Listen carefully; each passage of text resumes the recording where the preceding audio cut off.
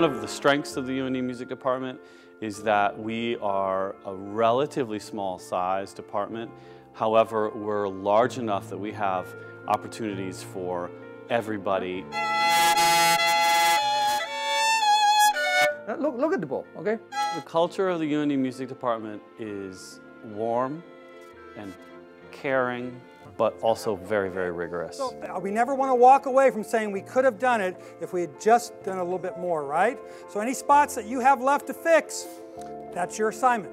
The standards in the UND Music Department are quite high, and we take our mission of preparing people to be performers, educators, very, very seriously. And so when you come to UND Music as a graduate student, you're going to be trained, and the expectation, even though we're in a relatively small town, the expectation is that your abilities are going to be able, when you graduate, to go anywhere in the country or really the world and to be able to compete with those folks.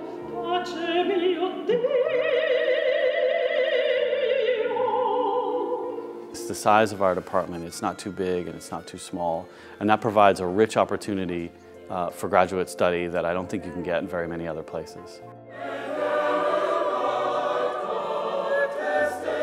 Don't snap it.